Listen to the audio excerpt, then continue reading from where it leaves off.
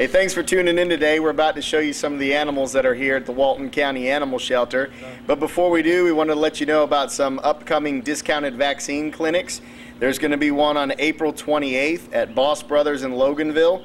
That's going to be from 10 to 2.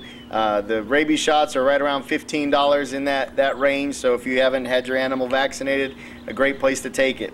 There's also going to be some coming up at Tractor Supply Company in Monroe on Saturday, May 5th and Saturday, May 19th from 12:30 to 2.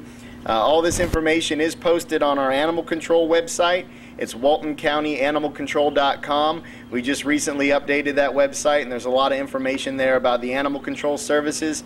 There's also information about free pet food, financial assistance for vet care for your animals. So if you're having a problem through these hard economic times, the answer isn't to turn your dog in, but maybe look to some of these resources that you can find on that website to help you out.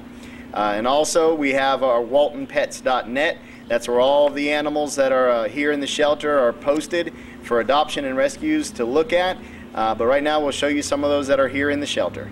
This is a raw female, about 2 years old, unsure if she's spayed, looking for a good home. What we have here is a couple of hound mixes, both brown, boy and girl, Duke and Duchess. They are ready to go home.